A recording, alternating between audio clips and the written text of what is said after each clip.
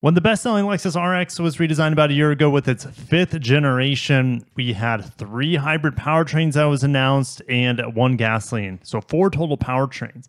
So in the meantime, we've been playing and snacking with the 350h. Make sure to watch my review on that. The 500h F-Sport Performance, watch my review on that in the cool copper crest color. And you also have the RX 350, which is the least desirable powertrain. But there's the one last powertrain that we've been waiting for, and it is the plug-in hybrid, which is the best powertrain for pretty much the entire Lexus Toyota lineup. As long as you can get a vehicle with this powertrain, it's finally getting it. So let's get into the details of the RX 450h Plus. Let's go. This came out of left field. You know, I had no idea it was going to be announced. I was expecting, gosh, since we're not hearing anything, it maybe by the end of next year we would get the RX 450h Plus. But no, this plug-in hybrid is coming this year, 2023, for the Lexus lineup. It's the first plug-in hybrid for the RX. Now, the RX hybrid came out, I think it was like in 2006. It was the first luxury hybrid on the market, and it took them until 2023 to outfit the RX as a 2024 model year with a plug-in hybrid. So we get an estimated 83 miles per, whatever, like the 83 miles per gallon. I don't like how the EPA rates their vehicles, because what does that mean? It doesn't mean anything. What is it on hybrid mode? Well, it's going to be around 40 miles per gallon. How much electric range does it get when you're driving an EV only? Well, we'll find out. It only comes in luxury grade. No surprise. They're not going to offer the plug-in hybrid, the best powertrain, the most expensive powertrain, as a lower priced grade. Available traffic jam assist. I would say it's not worth it. I don't like that little sensor on the top of the steering wheel. Starting MSRP of $70,080. Oof, is it worth it? I'm going to say, man, that's tough because it doesn't qualify for the EV tax credit. It is probably not worth it. This is the same powertrain that we see on a RAV4 Prime, which is $20,000 less. Sometimes even less than that because of the SE trim. If you can get it at MSRP, that's the big if, right? So probably not worth it at $70,000 in my opinion, because the 350 still gets you 40 miles per gallon. It's not going to be quite as fast or enjoyable to drive, but it starts at 20 grand less. All right. So you would never be able to make up the price difference with the EV range compared to the hybrid range here. All right, so available by the end of 2023. 0 to 60 in 6.2 seconds is about a half second to 60 miles an hour slower than, let's say, the RAV4 Prime with the same powertrain, because it's a bigger, heavier vehicle. Also has an estimated EV driving range of 35 miles.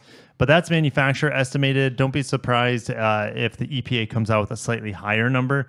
I mean, it's not hard to get above the plug-in hybrid range of the RAV4 Prime, in my opinion, or the NX, especially plug-in hybrid. It comes with a level 1 charging cable. And like I think the Prius Prime as well as the RAV4 Prime, it has a maximum of 6.6 kilowatts of AC fast charging on a level 2, so that takes about 2.5 hours to charge. Now, there are a lot faster AC level 2 charging vehicles out there, but when you have a small battery pack like this, I think this is plenty quick, the 6.6 kilowatts. Lexus reminds us that it's all-wheel drive. You're going to have a small electric motor in the back to power the rear wheels, around 50 horsepower if I remember correctly. And since it comes standard with the luxury grade, you'll have 21-inch 20-spoke alloy wheels with the dark premium metallic finish. The colors are Eminent White Pearl, Cloudburst Gray, Iridium Caviar, Matador Red Mica, Copper Crest, heck yeah, Nori Green Pearl, absolutely.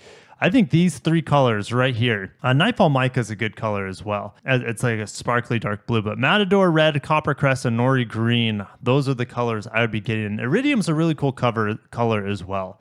But anyways, let's keep moving. You have a standard head-up display as well. No surprise, you get the 21-speaker Marky Mark Levinson, but it is only available. It is not standard, so you're going to have to fork over more than $70,000 to get the Mark Levinson. Ouch. Luckily, you can get it on lower RX models as well without the $70,000 plug-in hybrid dollar price point. Anyways, okay, so there are just 3 interior color options. Macadamia, which is kind of like a beige, black, and then peppercorn is kind of like the dark brownish, if I remember right. Ornamentation, ash bamboo. Ooh, I really like the bamboo. You also have black open pore wood. So I'd be getting ash bamboo with the macadamia with the nori green. I think that's the color combo I'd be rolling with. No surprise to get the 14-inch touchscreen in there. Digital key. Advanced park with the remote park is available as well. Now, if I go to the Lexus builder here, I don't see the RX 500. I don't see the RX 450h Plus up yet. If I go to hybrid, RX 500h is up, RX hybrid is up. That's the 350h. But there is still no option to build your 450h Plus yet. But the RX 350, in my opinion, is the best buy here. Let's get it in the premium all-wheel drive. Let's get that nori green. You could get it with a copper crest, but you're going to have to go up in trim levels. So let's just stick with the nori green. Let's go with the macadamia, or you could go, let's go with the palomino, because the palomino is more of like that tan that goes really well with the dark green. So let's get the palomino with the ash bamboo. Packages, don't want traffic jam assist, don't really need digital key either. AC inverter, absolutely, which comes with that panoramic view monitor, which I would like to have that as well in my Lexus. We're going to add the large screen here. Yeah, so for $55K, you can get a very well-equipped RX 350h. No, it doesn't have the Mark Levinson, but man, about 15 grand cheaper than the RX plug-in hybrid. I don't know where this 450h Plus is going to be assembled. The battery pack has to come from Japan no matter what. So it could come from Japan, but it could also come from Canada. And the reason I'm saying this is because we're going to have the TX 550h Plus that uses the same battery pack.